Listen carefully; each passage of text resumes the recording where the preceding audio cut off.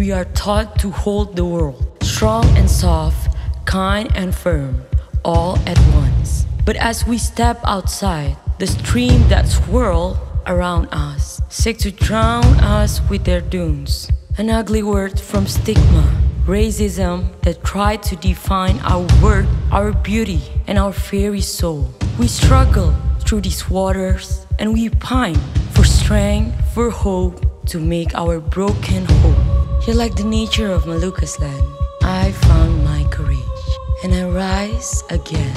A sun divine, a wave without an end, a flower and its beauty, a bird and its bravery, a woman without chain. For Maluku's teaches me that women are beauty, strength, grace, and power all combined.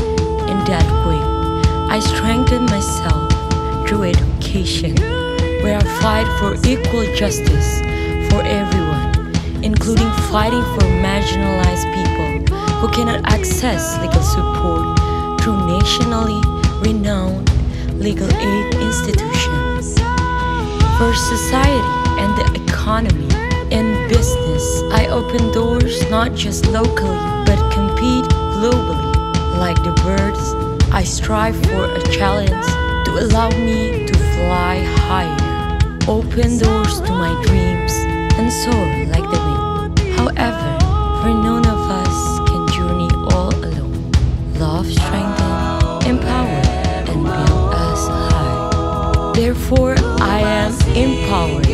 Verily, I know I shall not tread alone. For other women ought to stand beside and win together to make beauty known and redefine it with our fearless pride.